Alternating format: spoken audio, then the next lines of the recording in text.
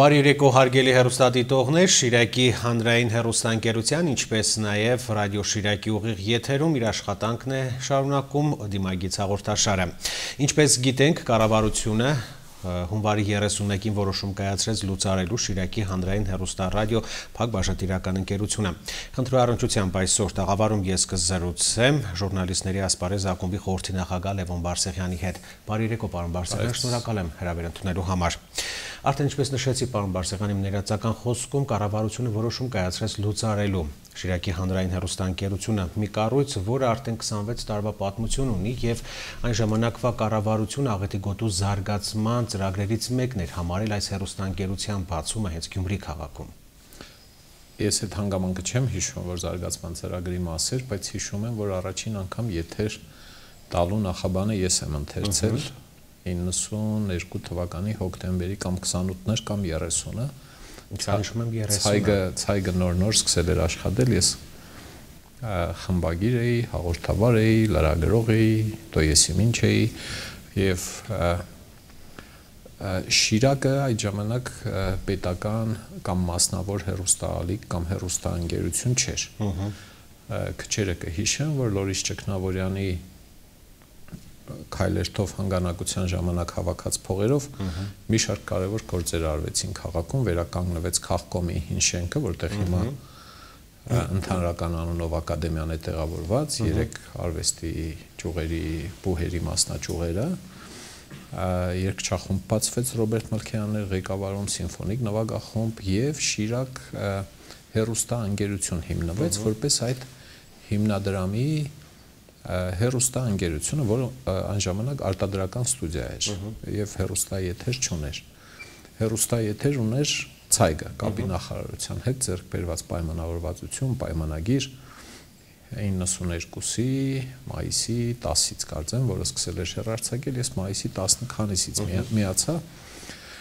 եւ մի քանի ամիս հետո, փաստորեն հոկտեմբերին, Շիրակը պատրաստել էր ինչ-որ մի 1 ժամանոց հաղորդում, որը իրենց այդ արտադրական արտադրությունից ծաղկաքաղ էր, եւ այլն, ինչ-որ տարելից էր լրանում, լավ չեմ հիշում, մի տարի էր, 2 տարի էր Ճգնավորյանի քայլերթից հաշված, ինչ այդպիսի մի բան էր։ Եվ քաղաք խորհրդի նախագահը Կարլեն Համբարձումյանը հրավիրել էր իր մոտ Ցայգի 3 հիմնադիրներին, Արթուր Ղանդիլյան, Արթուր Եզեկյան եւ Արմեն Անտոնյան, եւ երկար բացատրել էր, որ պիտի անպայման եթեր տրամադրվի, կար բուրըն հնարավոր մրցակցության մտահոգություն, մասնավոր ալիք է, մասնավոր ալիքը իր համար աշխատում է, ինչ եք ուզում մեզնից, ինչի պիտի մեր ալիքով Շիրակը հեռարձակվի, այս տեսակ բաներ կային, շատերը չեն հիշում, այս մանրամասները երբեք չեն էլ հրապարակվել։ Այս ամեն դեպքում հետաքրքիր է։ Եվ ի վերջո ընդհանրապես արխիվային նյութեր, օրինակ Ցայգի վաղուց հարկավոր է հանել եւ սկսել քննարկել այդ նյութերը նկարող մարդկանց հետ, պատրաստող մարդկանց հետ, այդ նյութերում լուսաբանված կամ երևացած մարդկանց հետ 25-26 տարվա հեռվից։ Եվ փաստորեն 27 տարի առաջ այդքան հին ենք բարձվում է։ Վերջը հասել էին համաձայնության, որ Ցայգը 1 ժամանոց եթեր է տրամադրում Շիրակին, ու երեկոյան ես այդ բացման խոսքը ասացի, արխիվներում գուցե կա, եւ ասացի, որ մեր գործընկեր Շիրակ հեռուստատեսությանը եթեր ենք տրամադրում, հիմա տեսեք ինչ կա, չկա, դե հասարակ հեռուստադիտող այդ նրբություններին, բաներին տեղյակ չէր, եւ այդ մի ժամանոց հաղորդումը եթեր գնաց։ Դրանից հետո կարծեմ մյուս տարվանից 93-ից, քանի որ այդ մի ալիքն էր, դրա վրա սկսեց եթերաժամանակ ունենալ Շիրակը, եթե չեմ սխալվում, կես ժամ, ավելի ուշ, երբ որ շանթը ստեղծվեց 94-ի հունվարի 1-ից որպես լրատվական թողարկում եւ ելի մի կես ժամանոց լրատվական թողարկում էլ շանթ ուներ, հիմնական այդ ալիքը զբաղեցնում էր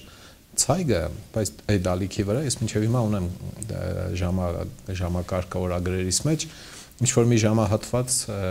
շանթինն էր, ինչ որ մի ժամահատված Շիրակինն էր եւ մեծամասամբ Ցայգիններ, բայց պիտի հիշեցնեմ, որ այդ տարիներին նաեւ էներգետիկ ճգնաժամ կար եւ հաղորդումների առյուծի բաժինը եթեր էր հեռարձակվում կեսգիշերից հետո։ Այո։ Տանտիրուհիները ելնում ամեն ինչ սկսում էին անել իրենց տան գործերը եւ հեռուստադիտողները տան միջի գիշեր ժամը 12-ից հետո մինչև առավոտվա 5-6-ը, իսկ երեկոյան այն այսպես կոչված prime time-ի ժամանակ գրեթե լույս չկար, հեռուստաաշտարակում իհարկե կար, ասածս ինչ է, Շիրակը չի ստեղծվել որպես պետական հեռուստաալիք, այն եղել է այդ հանգանակության շնորհիվ ստեղծված մի ընկերություն, ոչ էլ մասնավոր, ոչ էլ կոմերցիոն։ Հետո արդեն չեմ հիշում, ինչ որ մի պահի պետությունը իր հովանու տակ առավ Շիրակ հեռուստաընկերությանը ու այն դարձավ պետական։ Ավելի ուշ, երբ ստեղծվեց հանրային հեռարձակողը 2000 թվականին ընդունվեց հեռուստատեսության եւ ռադիոյի մասին օրենքը, 2001-ից եթե չեմ սխալվում, կարող եմ մի տարի շփոթեմ, ստեղծվեց հանրային հեռուստա ռադիո ընկերությունը, որի մեջ կային 6 ստորաբաժանումներ, H1-ն էր, հանրային ռադիոներ, Շիրակ հանրային հեռուստարադիո ընկերություն, վավերագրական ֆիլմերի Երևան ստուդիա եւ բանը հանրային կարծիքի ուսումնասիրման կենտրոն եւ այլն։ Իսկ մինչեւ այս վերջին որոշումը 19 թվականի հունվարի 31-ի որոշումը հանրային հեռարձակողի համակարգում ընդամենը 5 ստորաբաժանումներ էին, այս թվարկածներս էին եւ այդ որոշմամբ որոշեց լուծարել ոչ միայն Շիրակ հանրային հեռուստարադիո ընկերությունը, այլև հանրային կարծիքի ուսումնասիրման կենտրոնը։ Հիմա հանրային հեռարձակողի համակարգում 3 հեռարձակողներ կան։ Առաջին ալիքը հանրային ռադիոն եւ շողակատ, պաշտոնապես չի կոչվում շողակատ, կոչվում է հոգեվոր մշակութային հանրային հեռուստաալիք, այդ երեքն էլ համարվում են ՓԲԸ-ներ, Շիրակն էլ էր փակbaşնետիրական ընկերության կարգավիճակով, ահա, եթե կարողացա նախապատմությունը տալ այսպես, ինչ որ մի պահի նաև կարևոր է ընդգծել, որ մեր ակումբի ջանքերով, ես դա ջանք եմ համարում եւ ոչ թե մեղք, հանրային հեռուստաալիքն ու Շիրակ հանրային հեռուստաալիքը զրկվեցին առևտրային գովազդից։ Պիտի հիշեք, որ մինչեւ 11-12 թվականը Շիրակը ոչ այնքան իհարկե, բայց հանրային առաջին հեռուստաալիքը կամ H1-ը խայտարակ ծավալի հեռուստակովազդ էին տեղադրում իրենց եթերում, երբեմն 1 ժամից տևում էր 20-25 րոպե, 31 րոպե նույնիսկ մեր մոնիտորինգներով, ինչը օրենքով արգելված էր։ Շատ փոքր քանակ, ընդամենը եթերաժամանակի 7% պիտի լիներ։ Վերջը ասում էինք չարաշահում եք, ասում էին չենք չարաշահում, մոնիտորինգներ արեցինք մի քանի տարի շարունակ, տեսագրեցինք, ապացուցեցինք։ Վերջը օրենսդիրը որոշեց հանրային հեռարձակողին, հեռուստաալիքներին զրկել առևտրային գովազդից, իսկ սոցիալական գովազդը մնաց։ Այս էր հատկանշական, բայց այդ ընթացքում նաև ավելացավ պետբյուջեից հատկացումը ինչպես առաջին ալիքին, այնպես էլ Շիրակ հեռուստա ընկերությանը եւ բարեխղճության հանուն պիտի ասեմ, որ այդ ամենը մշտապես զուգորդվել է իշխանությունների կամ իշխող քաղաքական ուժի բովանդակային պաշտպանության զանազան որակի կամ զանազան մակարդակի ակցիաներով։ Շիրակի դեպքում դա այնքան չի երևացել, որքան H1-ի դեպքում բոլորը հիշում են, մանիպուլացվող տեղեկատվությունը, թե ինչպես է որ իշխողները միշտ լավն են, ընդդիմությունը միշտ վատն է, սիմուշկա չրթողներնով են, որ կընդառնան իշխանություն, այդ փրչոտներնով են։ Մի խոսքով սա եղել է ցավոք հանրային հեռարձակողի ծառայողի։ Պարոն Բարսեղյան, տեսեք, դուք նշեցիք, որ հանրային խորհրդի կազմում էին նաև Շիրակի հանրային հեռուստաընկերությունը եւ կարծիք կենտրոնը։ Հանրային հեռարձակողների։ Հիմա երկու կառույցն էլ դուրս մնացին։ Ինչ է կարծում, սա ինչ որ կնճռոտված հարցի դրամաբանական ավարտն էր, թե պարզապես ներկայիս իշխանությունները գնացին օպտիմալացման ճանապարհով, որ կարողանան գումարների որոշակի խնայում տեղի ունենա բյուջեում։ Ես ներողություն չէի հասցրել անջատել երևի ձայնը։ Ուրեմն մի քանի հանգամանք կա այստեղ։ Օրինակ այդ հանրային կարծիքի ուսումնասիրման կենտրոնի ուսումնասիրությունները հանրության համար այդպես էլ մութ մնացին։ Ես շատ եմ փորձել գտնել, որոնել, նայել, տեսնել, թե ինչ եք հետազոտել, ինչ եք բանարել, ինչքան հասկացա այդ կենտրոնը սպասարկել է հենց բուն հեռարձակողին։ Ինչ որ բանել եթե ուսումնասիրել է, տվել է, որ ասենք հեռարձակողները տեսնեն, թե հանրությունը ինչ կարծիք ունի, այսինքն այդ հետազոտությունների որակի մասին ես դատողություններ անել չեմ կարող ասել լավ են աշխատել, վատ են աշխատել։ Մյուսը ինձ թվում է, որ խտրականության հետ կապված, որպես ոլորտից ինչ որ չափով իմացող մարդ կարող եմ ասել, որ դե պատմությունը ես պատահական չպատմեցի։ Ստացվել է այնպես, որ Հայաստանի բոլոր մարզերում միայն մեկ մարզը ունի լրացուցիչ մեկ հանրային հեռարձակող։ Մի քիչ որ խորանում եք, վերանանք էլի, որ մեր քաղաքն է, մեր բանն է, ստացվում է, որ պետական բյուջեից խտրականություն է խրախուսվում։ Մյուս մարզերից ես երբեմն լսել եմ նման բաներ, դժգոհություններ, ինչի մեր մարզում չկա հանրային առանձին մարզային հեռարձակող։ Այս տեսակ սա մեկ ուրիշ պրոբլեմ, չեմ կարծում, թե այդ պատճառով է, որ բան է։ Մյուսը ես կարծում եմ, որ ծախսերի տնտեսման կամ այսպես կոչված օպտիմալացման այդ բառը իմ տուրը չի գալիս, արդյունավետացման ասենք։ Գուցե նման հանձնարարական է եղել եւ հանրային հեռարձակողը կամ խորհուրդը որոշել է թույլ օղակները զոհաբերել։ Ենթադրենք վստահ չեմ, ասել է, որ այս երկու բաղադրիչը 5-ից իրենց ծախսերով, ճիշտ է դա առյուծի բաժինը չէ, բայց դրանցից կարելի է վստահ չեմ։ Սա ճիշտ կլինի, որ պարոն Ճաղինյանին, Մերուժան Տեր-Կուլանյանին, Արաշ Լեփչյանին, Ստեփան Զաքարյանին եւ Լևոն Գալստյանին խորհրդի 5 անդամներին հարցվի, հրավիրվի, ասվի եկեք պատմեք էլի, օրինակ կառավարությունը որոշում կայացնելիս ձեր կարծիքը հարցրել է, ասենք։ Եթե կարծիք է հարցրել, ինչ եք ասել կամ ինչպես եք վերաբերվում այդ որոշմանը։ Այս իմաստով մի կողմից իհարկե այս որոշմամբ խտրականություն է լուծվում, մյուս կողմից պաշտոնական բացատրությունը դուք գիտեք այդ մասին կարծես թե չխոսեցինք, հեռարձակման տեխնիկական հասանելիությունը լուրջ խնդրեմ է եւ գուցե օպտիմալացման պատճառն է ընկացիմքում, որը պաշտոնական ձևակերպման մեջ չկա։ Ահա այս մոտավորապես ինձ թվում է, որ մի շարք բաների, մի շարք պատճառների հանրագումարում է կայացվել այդ որոշումը։ Վատ է, երբ հեռարձակող է փակվում, բայց մյուս կողմից էլ պիտի նկատենք, որ դա մասնավոր հեռարձակող չէ, ինչպես եղավ Կալայի դեպքում։ Կալայի դեպքում այլ է, հանրությունը ելավ, ասեց, փողն է պատճառը, տալիս ենք։ Այդ կռիվների ժամանակ ես ասում էի, մենակ սրանք սխալվեն, շեշտը փողի վրա տնեն։ Ասեն պիտի տու գանենք, հերերը կանիծենք եւ հերերը անիծեցինք, հա, այսինքն իրենց տակտիկան, որը կիրառել էին նախկինում մի շարք հեռուստատեսությունների ճնշելու համար 2008-ին փաստորեն չաշխատեց, իրենք չէին ենթադրում, որ ժողովուրդը կելնի հանգանակությամբ քաղաքի մասնավոր հեռուստաընկերությունը կպահի, կարիքը զգաց պահեց, հանգանակեց, վճարեց, կարիքը չզգաց, չէր վճարի, չէր պահի։ Հիմա Շիրակին վերադառնալով սա հանրային է եղել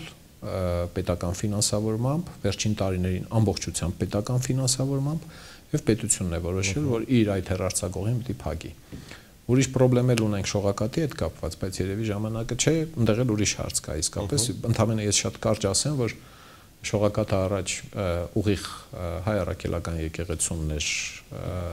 պատկանում եւ հեռարձակվում էր եւ արտադրվում էր, թողարկվում էր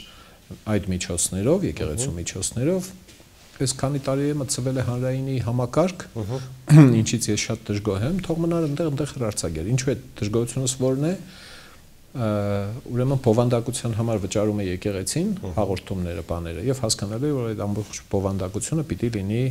հայ առաքելական Սուրբ եկեղեցու հայեցողությամբ։ Իսկ տեխնիկական սպասարկումը, հեռարձակումը եւ մնացած ծախսերը պիտի հոգա պետությունը։ Սա ճիշտն ասած օրենքից չի բխում եւ սա հանրային չի կոչվում։ Ամեն դեպքում եկեղեցին անջատ է պետությունից, չէ՞։ Ոչ միայն այդ չի ֆինանսավորվում ոչ միայն այդ քրեստոմատիկ գիտելիքը, ես կարծում եմ, որ ինչ-որ մի պահի շողակաթը, ավելի ճիշտ եկեղեցին, որոշել է, որ ընդհանրական ծախսերը իր համար գուցե շատ է, բեր մի քիչ էլ նստեցնենք պետության ջանին։ Իմ ձեր Շիրակ հեռուստաընկերության աշխատակիցների հարկերի վրա նստեցնենք։ Այնքան խայտարակ չէր լինի իրադրությունը այդ իմաստով, եթե այդ հոգևոր մշակութային ալիքը ամբողջությամբ անդրադառնար հոգևոր եւ մշակութային շերտերին Հայաստանի։ Մի անգամ ես պատահական Իմիջայլոց այդ հեռուստաընկերության ներկայացուցիչին հարցրեցի, թե բա կրոնական փոքրամասնություններին ինչու չեք լուսաբանում։ Չգիտեի ես պատասխանը։ Ասենք կա կաթոլիկ եկեղեցի, կա ավետարանական եկեղեցի եւ այլն։ Առանց շատ խորանալու ասեց չենք կարող, որովհետեւ մեր բովանդակության վճարողը, հաղորդումների արտադրման վճարողը հայ առաքելական Սուրբ եկեղեցին է եւ չենք կարող մենք դա անել։ Այս ստացվում է ինչ, փաստորեն հանրային միջոցները, հարկային միջոցները, որոնք վճարում ենք, գնում են նաեւ կիսովչափ, այսինքն այնտեղ էլ ուրիշ խնդիր կա։ ես կուզեի, որ լիներ իսկապես լիակատար բազմակարծություն եւ բազմազանություն ապահովող հանրային հեռարձակող իր բոլոր բաղադրիչներով։ Հիմա մեկի հետ կա առաջին ալիքի հետ կապված քաղաքական խնդիրները նախկինում հիշում էինք, հիմա էլ դրանք ամբողջությամբ իհարկե լուծված չեն եւ շատ կարեւոր է խորհրդից է կախված այդ ամբողջը։ Հիմա մի խոսքով ամփոփելով այսեր ինչ գիտեի, փորձեցի ես պատմել։ Շատ լավ։ Դուք ձեր հրապարակային ելույթներից մեկի ժամանակ ասել եք, որ Շիրակը փակելու որոշում ընդունելուց առաջ անհրաժեշտ էր հեռուստառադիոընկերության փակման կամ չփակման կարիքի խորքային ուսումնասիրություն իրականացնել։ Ճիշտ այդպես եւ ես փորձեցի հասկանալ իհարկե նաեւ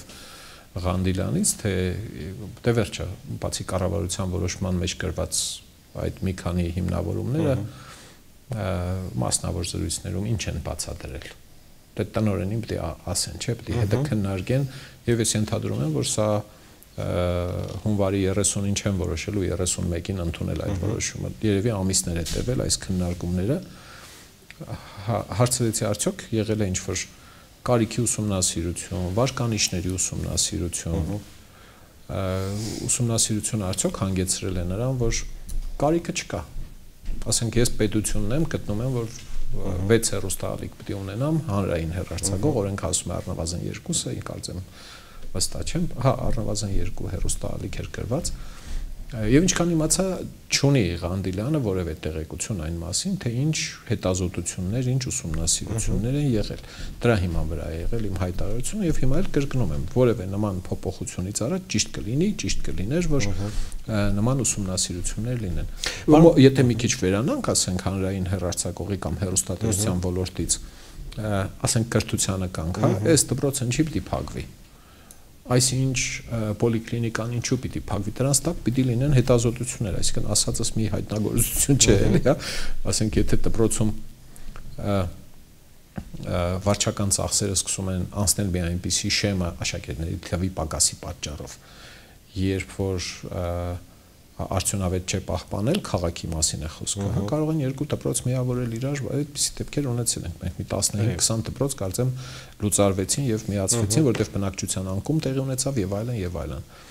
Չեմ կարծում, թե ինչ որ մի շատ որակյալ հետազոտություններ ընկած են ժամանակ դրա տակ, հիմա էլ ինչքան ինձ, դե այսքան խոսել ենք, էլի կոնես ընթացքում, եթե ինչ որ մի հետազոտություն ուսումնասիրություն կար, կարող էին հանել, ասել, ահա այս հիմնավոր կցել կառավարության որոշման հետ։ Այո, առայժմ դե կցելը չգիտեմ, բայց վերջը կառավարության որոշման մեջ հիմնավորումները պետք է լինեին առայժմ կա միայն անալոգային հեռարձակման պատճառով ցածր հասանելիությունը, եթե բերանացի չմեջ բերեցի, բայց կարծեմ դա է։ Այո, հենց այդ է պատճառը։ Որպես լրագրող, պարոն Բարսեղյան, ինչ եք կարծում, արդյոք պետք էր, որ Շիրակի հանրային հեռուստաընկերությունը լուծարեին պետության համար, պետության տեսանկյունից, չէ, բազմակարծության տեսանկյունից միշտ իհարկե ինչքան քիչ տեսակետ հայտնող, ինչքան բազմակարծությունը քիչ եղավ, այնքան վատ։ Սա աքսիոմատիկ է եւ քննարկման առարկա չէ։ Լուրերի, Շիրակի մնացածի լուրերի համեմատական վերլուծություն չունեմ ես ձեռքից տակ։ Եթե անձամբ իմ հետաքրքրություններն եք ասում, ամենայն ճշմարտությամբ ասեմ, որ նայում եմ Euronews լրատվականներից ու վերջ։ Ժամանակս չի հերիքում, շատ զահլա չկա, այսինքն լուրերի լրատվության նայելու պակասը լրացվում է սոցիալական հիմնական կայքից, Facebook-ից ստացած իմ լրահոսով։ Այսինքն կար ինչ-որ մի ժամանակ, երբ որ բացում էինք, նայում էինք, այս կայքը ինչ է գրել, կայքը ինչ է գրել, բանման, եղավ արդեն 5 տարուց ավել է, ես դրա բացելու կարիքը չունեմ։ Facebook-յան իմ լրահոսի մեջ, քանի որ ընկերների շրջապատը մեջ եւ մեծ է Facebook-յան, կարիքը վերացել է, չեմ ուզում թերակնահատել որևէ հեռուստաալիքի լրատվության գործը, պիտի ասեմ, որ չեմ նայել, չեմ հետազոտել, ուսումնասիրություն չունեմ, որ կարողանամ ճշգրիտ ասեմ, կարիքը կար թե չկար։ Տեսական բան եմ ասում, որ ինչքան շատ լրատվություն հաղորդողներ, այնքան լավ։ Հիմա անցնում ենք մի դրամատիկ շրջան, երբ որ բազմաթիվ կուտակված փողեր, բազմաթիվ մեղադրյալներ, տարբեր քաղաքական, քրեական, չգիտեմ, հանցագործությունների մասերով բացում են իրենց լրատվամիջոցները, կայքերն են բացում եւ այն քաոսը, որը կար մինչեւ հեղափոխությունը, բազմապատկվում է երևի թե մի հնգապատիկ ծավալով, առաջանում են բազմաթիվ լրատվամիջոցներ, ինտերնետային հեռուստաալիքներ, կայքեր, դրան էլ գումարում ես fake ֆաբրիկաները, կեղծ լուրեր արտադրող կամ պրոպագանդիստական կամ մանիպուլյատիվ ձեռնացու տեղեկություններ արտադրող կայքերը բաները, այս ամբողջ շիլաշփոթի մեջ շատ դժվար է միջին սպառողի համար կարողանալ կողմնորոշվել, այս մեկն է որակյալ տալիս, թե այն մեկը։ Պետության լրատվության ապահովման բեռը, որը օրենքով տրված է հանրային հեռարձակողի վրա, օրենքով կա տրված է եւ արվել է եւ արվում է։ Առաջին ալիքն էլ շարունակում է անել, ինչ որ մի ծավալ ինքը պարտավոր է հատկացնել իշխանության կամ պետական տեղեկատվական կարիքները բավարարելու համար։ Շատ լավ, ձեր կոչը կառավարության, ինչ կառաջարկի կառավարությանը, ինչպես պահպանել։ Ես խոսել եմ նաև իհարկե Ղանդիլյանի հետ, Արթուրի հետ, սոցիալական համերաշխության տեսանկյունից շատ կարևոր է, որ մարդիկ ակնթարթորեն չզրկվեն իրենց աշխատավարձից կամ չեմ ուզում ասել գործազուրկ դառնան, թեպետ նման ապոկալիպտիկ հայտարարություններ եղան, թե 60 հոգու մի անգամից գցում եք աղբամանը, ես համաձայն չեմ էլի այդ մտքերի հետ, համարում եմ, որ բոլոր մասնագետները, այդ թվում նաև դուք, պահանջված են մեդիա շուկայում։ Եվ տեղյակ եմ նաև, որ աշխատողների մի մասը նաև իր աշխատանքը կես դրույքով կամ ինչ-որ հոնորարային վճարով համատեղում է այլ լրատվամիջոցների հետ աշխատանքում։ Այսինքն այն ենթադրությունը, որ իսպառ անմիջապես 60 հոգի գնալու է տունը նստի, այդպես չի լինելու կարծում եմ։ Բայց շատ կարևոր է, որ մարդիկ ունենան սոցիալական ապահովության ինչ-որ ժամկետային երաշխիքներ։ Օրինակ, 2 ամիս առաջ տեղյակ պահելը, որ մարդը այլևս չի աշխատելու, դա օրենքով կարծեմ նախատեսված նորմա է եւ այսօր այդ ծանոթագիրը մենք իդեպ ստացել ենք։ Այսօր դուք ամսի 1-ին կարծեմ պիտի ստացած լինեիք դա, այսինքն 2 ամիս ժամանակ կա, որ մարդը հասկանա։ Դրանից բացի կարծում եմ, որ պետությունը լավ կլինի զբաղվածության շուկայի մասով հատուկ ջանք ներդնի, կարծեմ 2 հարկ վերև է, հա, մի հարկ վերև է այդ կենտրոնը, որովհետեւ տեսնի, թե համանման մասնագիտությունների գծով ինչ հնարավորություններ կան եւ ինչ աշխատակազմից, Շիրակի աշխատակազմից ում ինչպես ուժ կարող է տեղավորել, կարող են առաջարկել, կարող են մերժել, բայց պետության պարտավորությունն այդ հնարավորությունները ընձեռել։ Ես ուզում եմ զուգահեռ տանել կառավարության ավտոպարկի կրճատման հանգամանքների հետ, երբ 50 մեքենայից 43-ը կրճատվեցին, ռադիոյով լսեցի, որ բացատրում էին, որ այդ 43 հոգուն պատշաճ կերպով այդ 2 ամիսը եւ այլն նաև փորձել են բանակցել, առաջարկել են վարորդներին, որ տաքսի ծառայությունների հետ պայմանավորվածություններ ձեռք կբերենք, գոնե դա հասկանում ենք, որ դա այն համեմատաբար թեթև աշխատանքը չէ, ինչ որ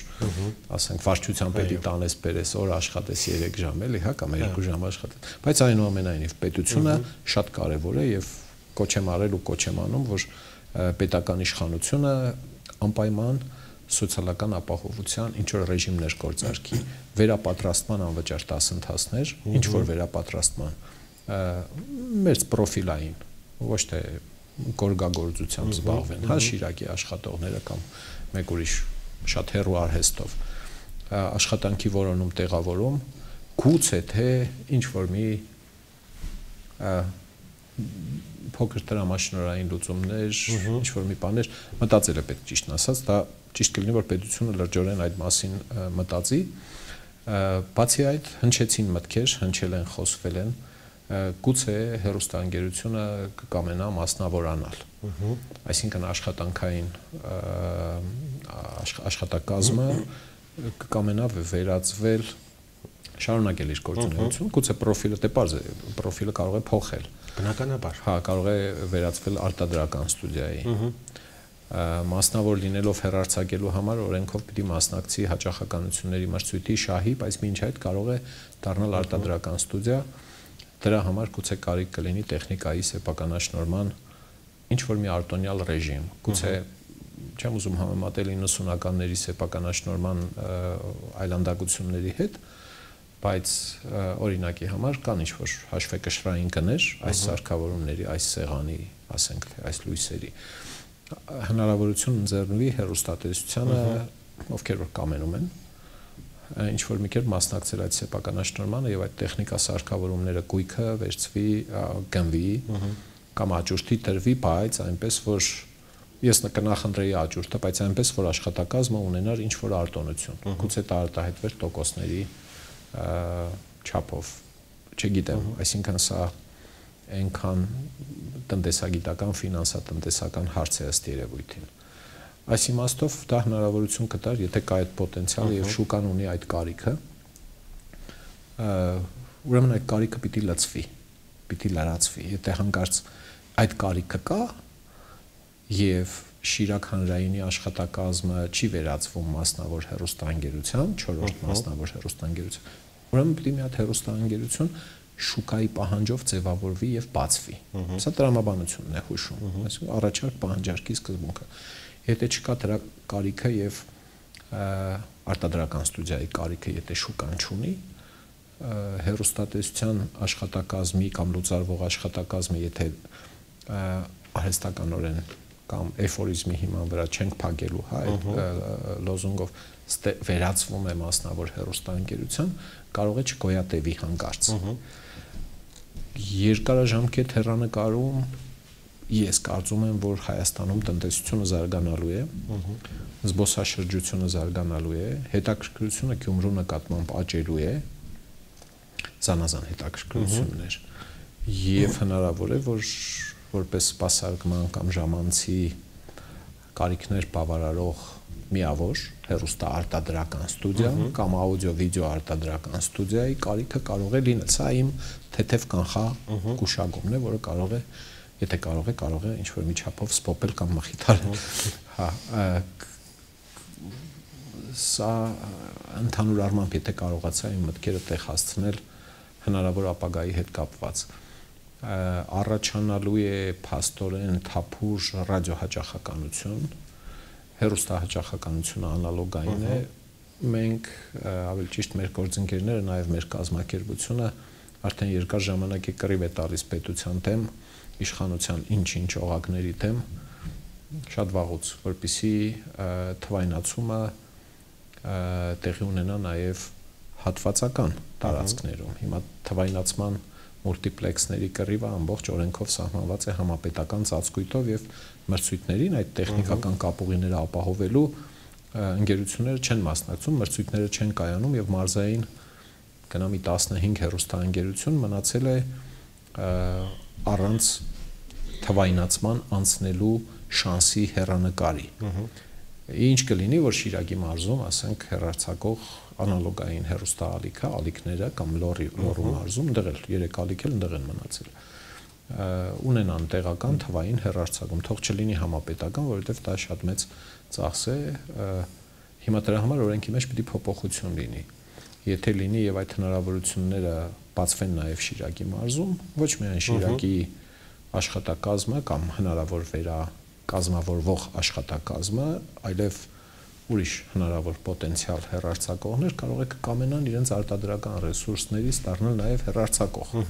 լրատվամիջոց։ Այսինքն կարող է թեթև թվալ, բայց ես այդ դժվարություններով շատ եմ անցել, պիտի ասեմ, որ այս տեսակ զարգացումները պիտի ոչ թե ողբերգություն համարել, այլ մարտահրավեր համարել եւ փորձել հաղթահարել այդ։ Իհարկե յուրաքանչյուրը ազատ է աշխատողներից ինքնուրույն որոշել, թե ինչպես վարվել, ինչ անել։ Գուցե Շիրակից կծնվի 4 արտադրական հեռուստաընկերություն, 3 արտադրական հեռուստաընկերություն։ Եվ ելի մի կարևոր բան կուզեի ասել, կարդացի հոդվածներ, որոնցում խոսվում է շահերի բախման եւ կոռուպցիոն ռիսկերի մասին, որոնք կան, եղել են, հոդվածի մեջ է ասվում, Շիրակի հետ կապված աշխատողների համատեղում եւ այլն եւ այլն։ Այս աշխատավարձերի դուպլիկացիաներ, ցածր աշխատավարձ, տնօրենի համասեփականատեր լինել մասնավոր հեռուստաընկերության հետ, Շիրակը, քանի դեռ հեռարձակում է եւ անգամ եթե չի հեռարձակում, պարտավոր է եւ տնօրենի մակարդակով եւ աշխատակիցների մակարդակով հրապարակային մեկնաբանություններ տալ։ Չեմ ուզում ասել բացատրություններ, բայց մեկնաբանություններ պիտի տալ, որովհետեւ հրապարակայինորեն հնչում են այդ տեսակ մեղադրանքներ, դրանք պիտի բացատրվեն եւ մեկնաբանվեն։ այլապես այդ խոսակցությունները սկսելու են խորանալ, որովհետև խոսում էին օրինակ, որ իրական պատճառը կոռուպցիոն ռիսկերն են, չէ, ես սկզբում դրանք չասացի, հիմա ժամանակն է, որ ես դրանք հիշեցնեմ։ Դրանք այդ խոսակցությունները կան, պարբերաբար խոսվում է այդ մասին։ Ես տեղյակ եմ, որ հանրային հեռարձակողի բաղադրիչների տնօրեններին խորհուրդը պիտի ընտրեր եւ ընտրել է մրցույթով։ Մրցույթ է եղել, մեկը ընտրվել է ՀՄԵԿ-ի տնօրեն, մյուսը հանրային ռադիոյի մարդն էլ ընտրվել է Շիրակի տնօրեն, բայց մարդը նաև միաժամանակ եղել է եւ կա ցայգ մասնավոր ընկերության համասեփականատեր։ Սրանք փաստեր են եւ հիմա դա հասկանալի է, որ մրցույթի ժամանակ խորհուրդը իմացել է, չէ՞, որ մարդը նաև եւ ինքը նման որոշում է կայացրել, այսինքն դա գնահատել է ոչ կոռուպցիոն ռիսկ։ Շատ լավ, բայց հիմա որ այդ հայտարարությունները հնչում են, որ այ դա է եղել պատճառը կամ համատեղումները եւ այլն, դրանց մասին արժե որ Շիրակը բացատրություններ տա հանրության, մեկնաբանություններ տա բացատրություններ։ Բայց իրավունք ուներ տնօրենը լինելու նաեւ համասեփականատեր այլ հեռուստաընկերության օրենքով։ Ես կարծում եմ օրենքի մեջ այդ արգելքները չկան։ Շահերի փախումը Հայաստանի օրենսդրությամբ շատ վատ է կարգավորված։ Դա արտացոլվում է գրեթե բոլոր ոլորտներում։ Օրինակ ինձ որ մնա համայնքապետի ընտանիքի անդամները կամ երկրորդ կարգի ազգականները համայնքապետարանում տեղակալ խորհրդական հայցողական պաշտոններ չպիտի զբաղեցնեն, բայց մենք մի շարք օրինակներ ունենք Հայաստանի համայնքներից, երբ նման դրություններ են, կամ ասենք ավականու անդամը չպիտի լինի իր ընկերությամբ, ասենք մանկապարտեզների սննդի մատակարար։ Դա օրենսդրությամբ չի արգելվում։ Բազմաթիվ համայնքներ կան, երբ մարդը ավականու անդամը, որը ասենք համայնքապետի փեսան է կամ որդին է, դառնում է ավականու անդամ, որպեսզի այնտեղ քվե լինի, նաև իր ընկերությամբ դառնում է, ասենք թե ասֆալտի պատվերը կատարող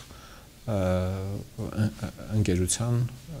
պատվերն է ստանում։ Սրանք շահերի փախումների մի քանի օրինակներ ընդհանրապես ես բերեցի Հայաստանով մեկ ուսումնասիրել ու բազմաթիվ ոլորտներում այդ խնդիրները կան, բայց դրանք օրենքով կարգավորված չեն, արգելված չեն։ Ես չեմ կարծում, թե այսինքն հիմա ասում եմ, որ օրենքի խախտում չի եղել, որ Ղանդիլյանը եղել է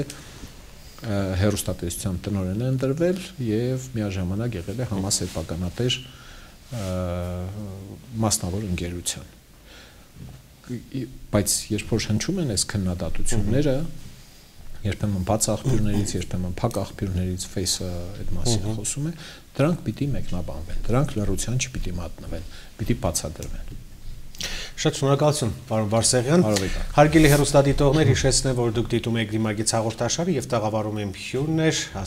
ժուրնալիստների ասպարեզ ակումբի խորհրդի նախագահ Լևոն Բարսեղյանը, կհանդիպենք առայժմ։